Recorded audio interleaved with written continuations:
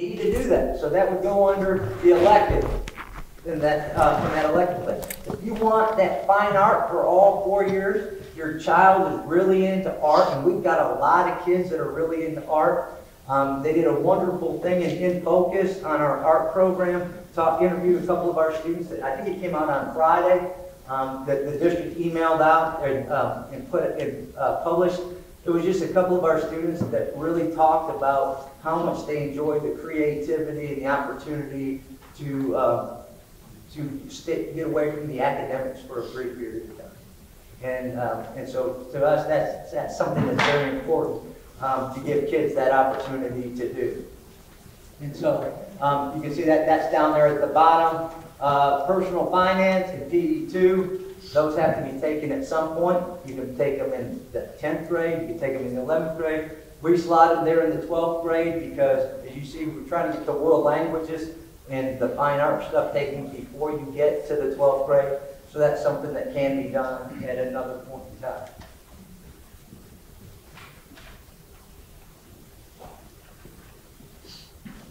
Okay, how to decide. And this is why I said the teacher recommendation was just one factor in it. And so what we like to look at is the teacher recommendation. We like to look at the standardized test results. We've got lots of kids, and you have kids, that are incredibly high achieving. And so when we get their test scores, they are incredibly high achieving. The Edmondson, Scales, and Lipscomb have done a magnificent job. Brentwood Middle has done a magnificent job of preparing them academically. But you look at some other things. Ability to meet deadlines. How many kids procrastinate? How many kids have bad study habits? The kids that we get are incredibly talented. They may not always be the most motivated of children. They may not be have the best study skills or the best study habits, or they may be overbooked in their schedule. And we get that a lot. Is we want kids to have wonderful experiences, and they get signed up for this activity, and they get signed up for that activity, and they get signed up for that activity. You say, well, when are we going to study? You know, there is no time for that. And that's what's one of the reasons for the study hall is to try to create that time, because we want kids to have those other experiences. We want kids to have all those activities, because we think those activities are very meaningful in their maturation. So we look at standardized test results, because the kid may be, and we have this happen quite regularly, a student will make a B in an honors class, and the student and the parent will come to me and say, we want him to drop to the standard class so he can make an A. And I say, well, you know he's going to make a B in the standard class also, or she's going to make a B in the standard class also. And they say, well, why is that if the class is easier? I said, because he's only going to do so much work to get a B. And if you think about some of your children, they know exactly where those numbers are. Some of them say, I'm going to do just enough to make a C. Some say, I'm going to do just enough to make a B. Some say, I'm going to do just enough to make an A. And they're going to make that same grade no matter what level of class we put them in. Because that's the grade they're after. It may be that that's what they want personally. It may be that's enough to satisfy their parents. And it may be that that's just, you know, the motivation that they have. Is that's what they're going to make. So we look at standardized test scores. We have kids that are making 30s on their ACTs that say, I just want to take a standard class. And they're making 30s. They've got all the achievement level, all the capabilities in the world, but they're choosing a lesser path because they don't want to be challenged. Now, our goal is to challenge them each and every time. It doesn't have to be in every course. And I'll give you an example. I tell you, both my kids went to school here. And my son was great about it. And so his senior year, let me see, if he took dual enrollment English through Columbia State, difficult class, getting college credit for it. AP Psychology, getting college credit for it, honors calculus, and then he decided, what was he taking? He took weights and kinesiology, took a weights class, he took government and economics honors, not going to challenge himself, he just didn't want to take the AP class. And when we talked about it, he sat down and he said, I play football and I play baseball. He was on the school teams. He said, I need to have time to have a life. And I said, great. So we figured out a way to challenge him in some academic classes and also to have him time where he had time to breathe. And so when he left after 4 years, it was a good, positive experience for him. You know, made good grades, got some good money to go to college, helped his parents out by, you know, getting some of that scholarship money to be able to do that, which we were very grateful on. But yet, he still had a healthy experience and had a healthy time doing it. So when we look at those, how do you decide what to do? Those are all things that factor in. You know, I know we've got kids that take dance lessons that are at the dance studio 2 hours a day, 5 days a week. You're like, okay, when are you going to study? Well, they may not be able to take as hard a load. And so those are things that, as parents, you know, we're responsible for thinking about those things. And as I said with my own child, well, you're smart enough to do AP Government and Economics, why aren't you taking it? It's not that he's not smart enough to do it. He had a better sense of what his day would look like, what the 24 hours in the day looked like, and what the 7 days in the week looked like. And so that's what we ask you to do, is try to keep that in mind. And you'll get some recommendations from teachers that'll be AP in everything, because the kid's incredibly bright. Yes, they're capable of doing any of those, but they may not be capable of doing them all at the same time. And so that's just something that we think about. The extracurricular activities, organizational skills, goals and motivation, and ability to meet deadlines are all things that need to be considered as they go through selecting these courses. Skyward registration, that video.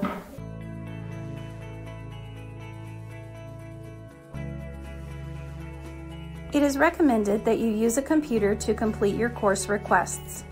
Course requests are not available in the Skyward mobile app. To begin selecting courses, students will log into their Skyward Student Access accounts. Course requests cannot be made using a Parent Family Access account. Once you are logged in, choose Schedule from the left-hand menu.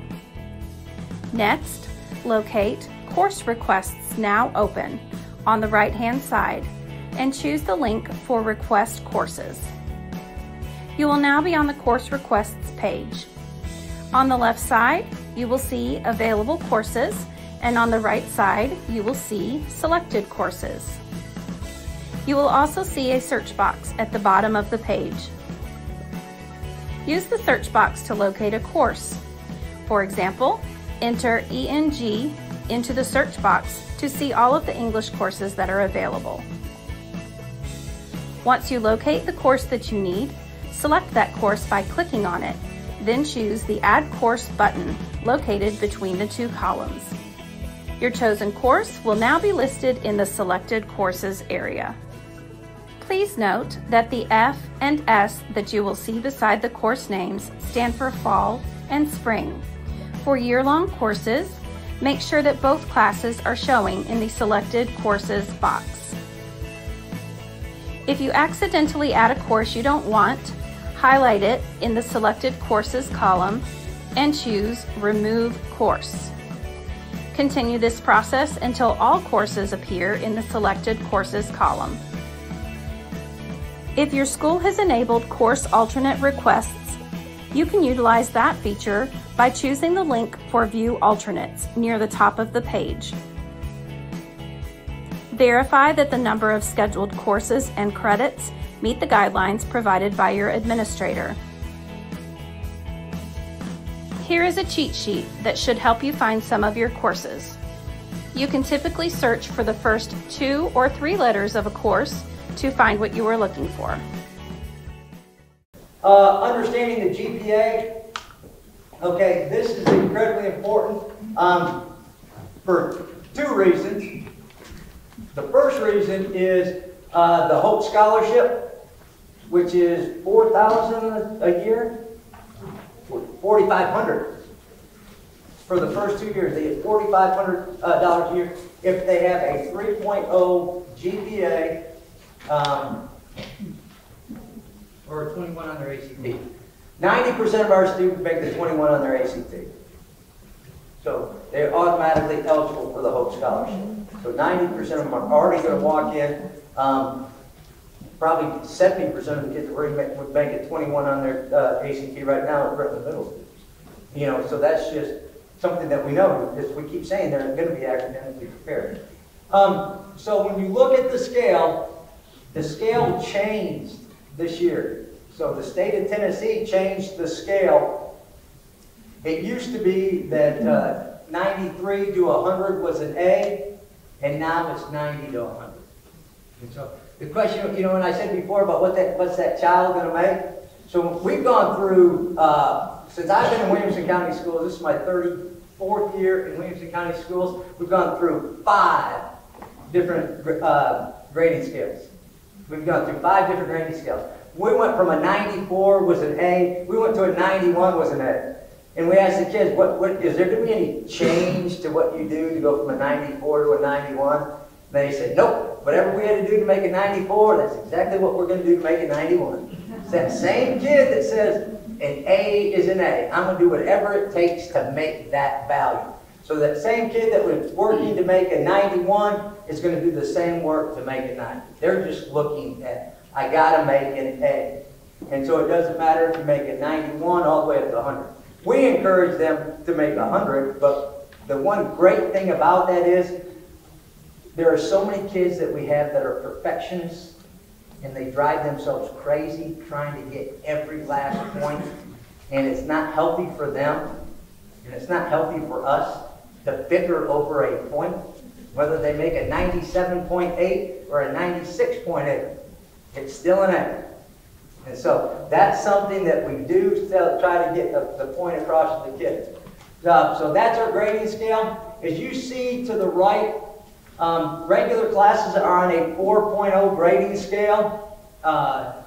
So 4, 3, 2, 1 for A, B, C, and a D. We do an extra 0.5 points for a child to take an honors class. So when the kid said, you're going to make a B anyway, whether you took an honors class or a standard class. Well, if you take the honors class and you make a B, you get an additional 0.5 on your GPA. And so, and what the reason we do that is we want to encourage kids to take more challenging classes. We want them to try to become a better student. Advanced placement classes, we give them an additional quality point.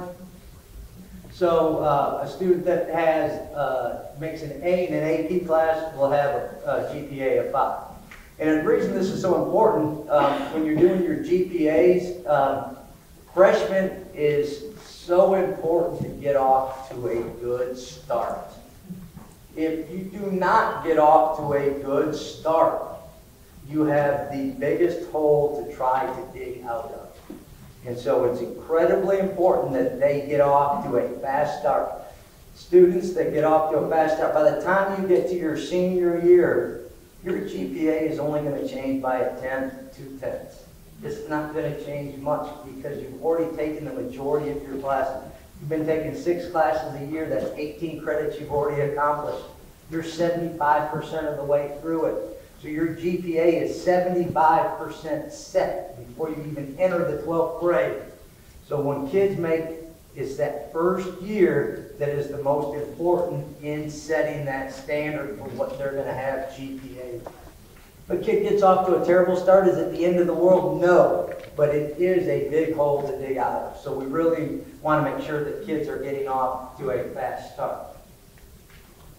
GPA values, so what's the impact? As I said, in the standard class, they get 4.0 for an A, and for an honors class, they would get a 4.5. So if the student makes 3 A's and 3 B's in standard classes, they're going to have a 3.5 GPA. And if they make 3 A's and 3 B's in honors classes, they're going to have a 4.0 GPA. And we don't rank students here, so the difference between a 4.0 and a 3.5 for graduation status for us is not the end of the world. But college admissions, one of the questions you have to put on there is, what is your GPA? So your 4.0 GPA is going to be different than somebody's 3.5 GPA.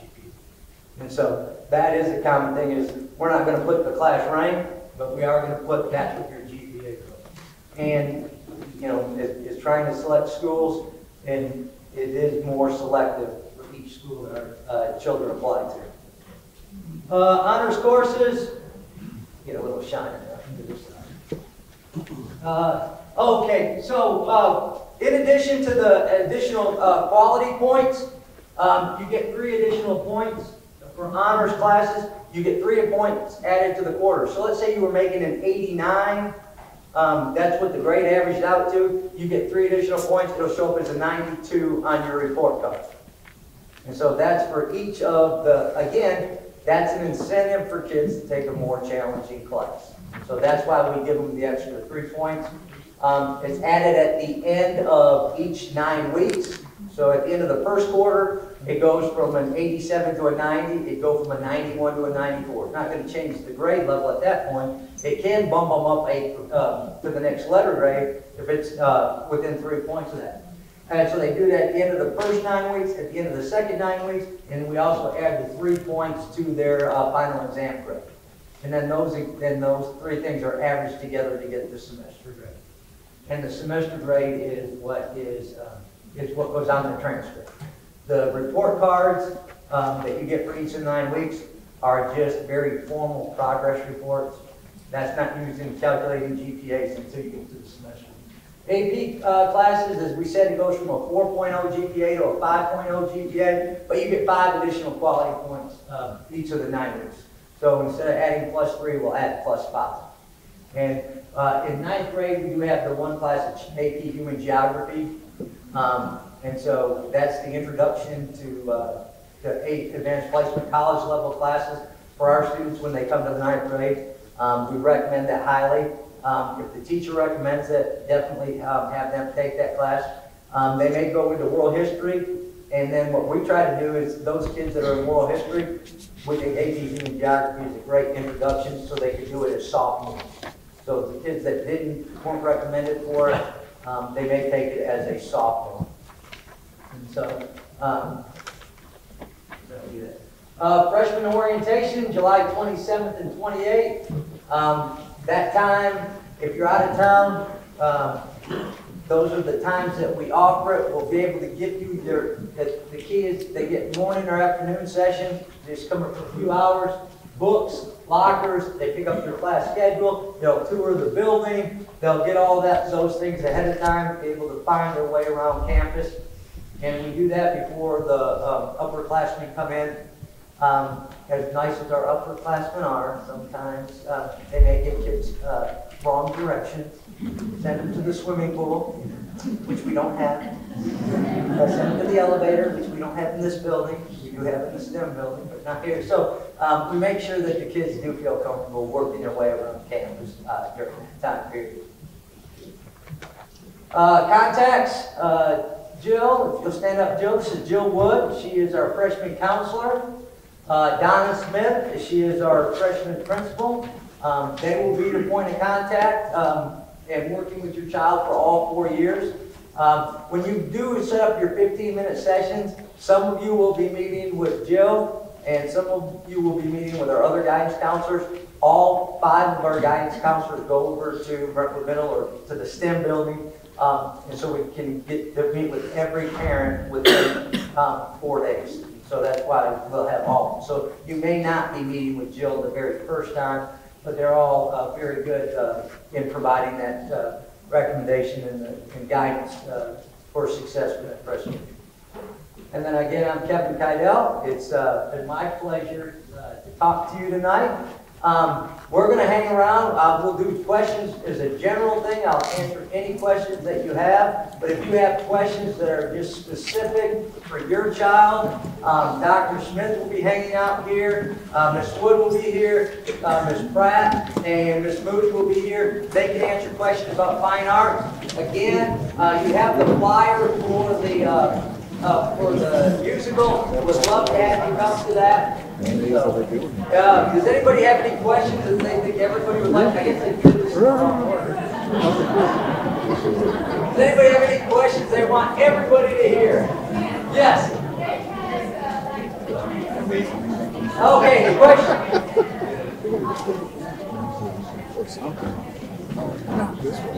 Do we have early dismissal? We do not have early dismissal.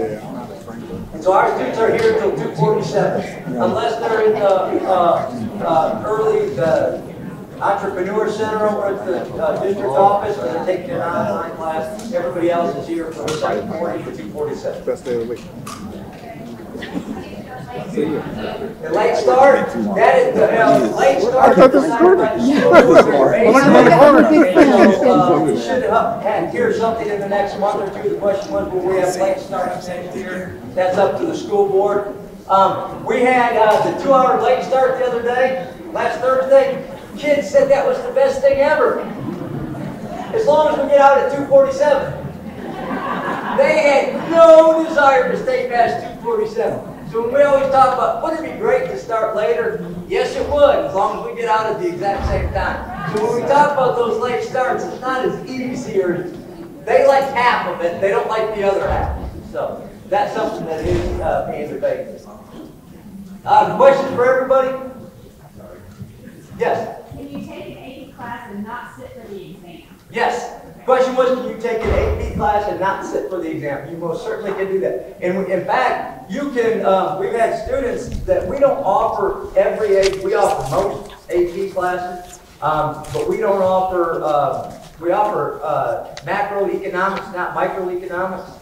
And so we have students that actually study for it on their own and take the test on their own through us. But it is, so you don't have, as long as you're enrolled in the class, we recommend that you take it because you've worked that hard and you're prepared to take it, but you don't have to take it. If you don't take it, you don't get the quality point the second semester. So instead of it being a 5.0 class, it becomes a 4.5 class. It's treated as an honors class as far as the GPA goes. So then your AP exam doesn't calculate it? Your results? No, the AP exam, what happens is, so students, advanced placement classes are college level classes, and you have to make a 3, 4, or 5 to be eligible for college credit, and that depends on the university. There are some schools that don't offer any credit for certain levels of classes. So for instance, to get a physics credit, if you're an engineering student, you have to take physics C. And we offer Physics 1 and Physics 2. Most colleges say you can do that as a science credit, but we're not going to give you that as your physics credit. So they don't even accept it, even if you made a 5 on it. So each individual college will determine if they're going to give credit for each course. And so what we do is we have students at the end of the year, we prepare them to take the exam, they'll take the exam, and then they'll get their score back. And so for our final exam, we exempt them from taking our final exam. They don't, so what we do is we average their grade from the 3rd 9 weeks and their grade from the 4th 9 weeks. That's their semester average. We don't give them a final exam. That was the AP exam. And whatever, we don't get the results back till August. So we wouldn't know it, or actually we get the results back in July. We wouldn't have those grades to be able to put them on the grade to calculate. Other questions for everybody? Yes? Can they take the lifetime wellness online to free up space in their schedule? Yes, they can take Lifetime Wellness online to free up space in their schedule. And so, and we have the online wellness class, one of our teachers teaches. And so, it's well done. So that is a possibility to free up some time. Yes, Mary? Oh, great question. Does a sport, well, one of the things that we showed up there was you had to take Lifetime Wellness as 1 full credit. You take it for a year, and then you have to have another 0.5 credit of physical education. And if you play a sport, or the marching band, cheerleading, dance, those count as that 0.5 credit. That 0.5 credit is waived. You don't get a 0.5 credit towards your GPA. It just waives that requirement, which frees up room in your schedule. So if you are in the marching band, you play a sport, dance, cheer, it does count. Does that have to be at the school? It has to be approved by the district. And so, for instance, lacrosse, rugby, swimming that are club sports, they have requested permission and the district approves those. And so it was dance a question, and so that would be a question of if it's a part of a dance group, we have somebody has to apply to the district, and then the district would see how many hours it is, whether the district's going to approve it or not. Individual dance studios have not been approved in the past. The golf team does count as part of the PE requirements. No, 1 year. One season. So if you ran cross country as a freshman, that counts as your PE waiver. So you don't have to do another sport this third time. We have kids that girls flag football became very popular last spring. A lot of kids knocked out their PE credit that way. Bowling was another big one. A lot of kids knocked out their PE credit being participating on the bowling team.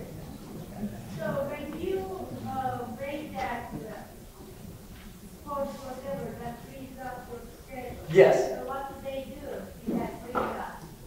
Do they take another class. You have to be enrolled. You have to take 6 classes a year, plus the study hall. So you have to be enrolled in 6 credits. Yes? No, it does not take a period from their day. It's before or after school. The question was, does the sport take a period? We do not offer our sports during the school day. All of our sports are extracurricular. Yes, ma'am? We have a 9th grade team, a separate team, and we have a separate 9th grade team for basketball, and we have a separate 9th grade team for football, and then for baseball, they have 2 JV teams, depending on, they can play JV1 or JV2. Oh boy, it depends on the number of kids involved in the team. So if we don't have enough participation for freshman girls, we wouldn't have a separate freshman girls team. They may play JV. We haven't had a freshman girls team in a few years.